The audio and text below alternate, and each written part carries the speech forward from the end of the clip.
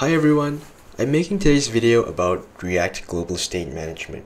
So I've been a little annoyed recently at how much boilerplate code it takes to just share a global state variable among different components in React. Sometimes I don't ask for much. I don't need a bunch of complex functionality that Redux provides, and I don't want to have to use reducers or React context. A new tool came under my radar in a very timely manner, and I thought I'd make a video to share this with you guys, and it's called Jotai.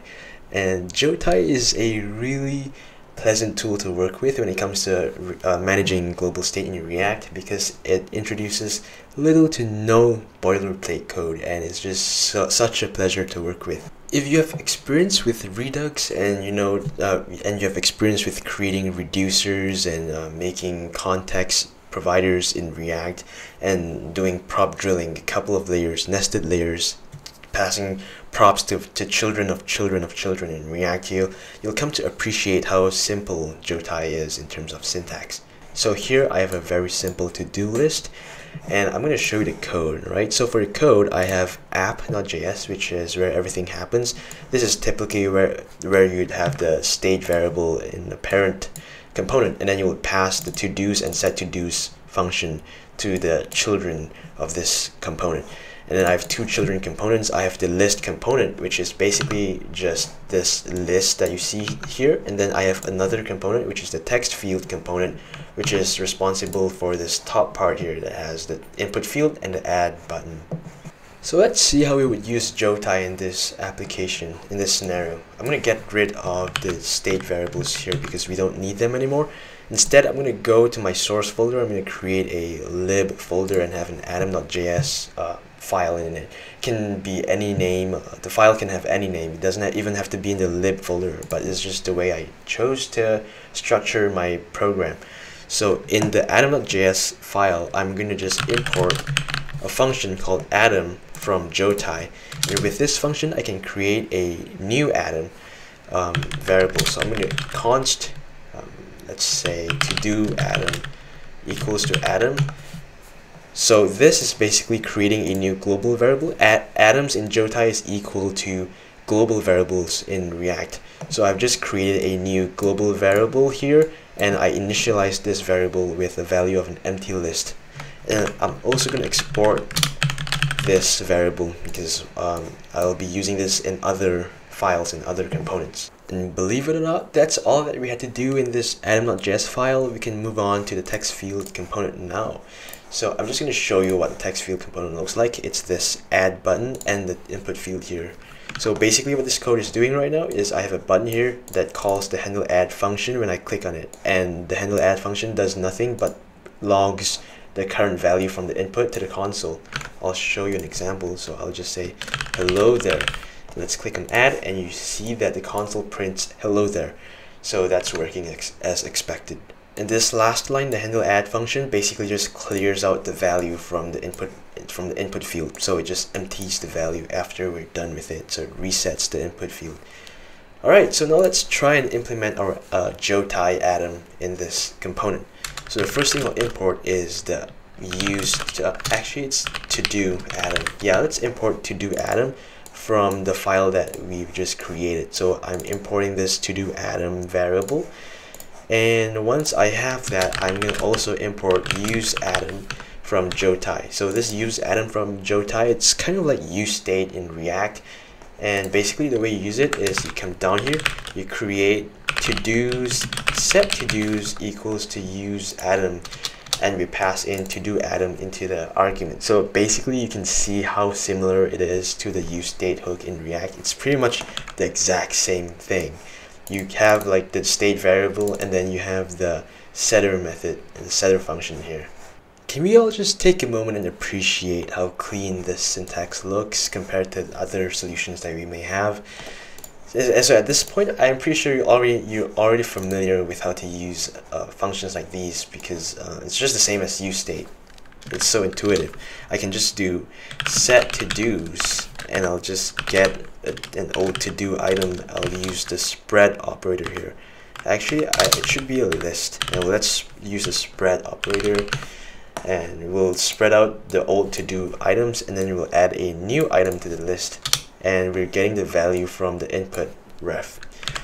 And then once we're done with that, I'm just going to go out here and let's console.log to-dos for now so that we can see if it's working or not. Let's go back to the app, refresh it. Test1, you can see that it's printing array length of 0 now. If I click on add, you see that array length of 1, and it says test1. Let's add another string, let's say test2, and you see that test2 is appended to the end of that array. So it's so simple. Now that that's done, I'm just going to take this line here, copy it. I'm going to go to my other component, which is the list component, and literally paste it in here. I'll also just have to import useAtom again from Jotai. So I have the exact same code here, and instead of just hard coding a single text element here, I'm just going to use todos.map.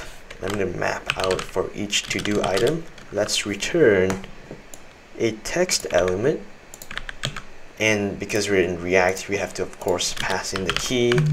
I'll just use math.random. This is not ideal, so just try not to use math.random for simplicity's sake. I'm just gonna keep it at that. And then as a text, I'm gonna do to-do, the to-do itself. Yep. And let's see if it works. It's gonna give me an error, to-do atom is not defined. Of course we have to import to-do atom as well. So that's the atom that we're exporting from this file here. I'm gonna go and copy the import statement, put it in here as well. And let's see, so it's empty for now. I can say watch. Let's do that and see that it's added. We can say do the dishes, it's going to add it to the bottom, and it's working perfectly. Now before we call it a day, I'm just going to show you one additional utility that we can get out of Jotai. So look what happens when I refresh the page. We lose all of our state. But what we can do is we can go to our Atom file here, and instead of importing Atom from Jotai, we can import Atom with storage. And we import Atom with storage from Jotai/utils. And then here, instead of calling Atom, we call Atom with storage, and then we pass in the initialization value, and we also have to pass in a key. We can say to do or to do's. It's basically just a string. It can be anything that you set it to be. And then once we do this, let's go and try this out. I'm going to say this should persist, and I'm going to do add. I'm going to go and close that page out. Let's reopen the page, and it does not work. So okay, that was a mistake on my part because I completely forgot that I had this Firefox extension that clears out local storage and all of the cache when I create a new tab. It's called Firefox Containers, and it's for privacy reasons. I have that extension up. So instead of doing that, I'll just open up a private Firefox window, and I'll just go back to our app here. So we can just do test1, add test2, and then we can open a new tab. We go to localhost 3000 again, and we can clearly see that our state persists. So that's really neat, huh? Jotai can not only manage global state variables, it can also do local storage, and it makes our lives that much easier. Now before you go, I'm going to show you one last thing you can do to optimize re-renders in Jotai. So in my text field code here, I have a console log statement here to indicate that the text field re-rendered every time this field component gets rendered. So here in my console, you can see that text field is rendered 4 times. And when I say do the dishes in the text field, I click on add, the text field re-rendered statement is printed 6 times. So 2 additional re-renders from just this one action. But that's really inefficient because technically this input field component shouldn't even have to re-render every time we add a new component. Only this bottom component, this display component, should have to re-render and not the input component up here. So what we can do is, instead of using useAtom, we'll use the useSetAtom function from Jotai instead, and we'll replace the useAtom hook using useSetAtom instead. And you see that we don't even need to use the to-dos state variable in this component. We're only writing to the global state. We're not reading from it.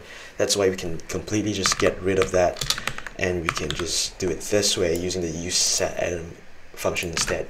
So doing this, if I refresh the page, I can say test1. You see that text field re-render is only twice, and I'll click on add. You see that the text field does not re-render at all. It remains at twice.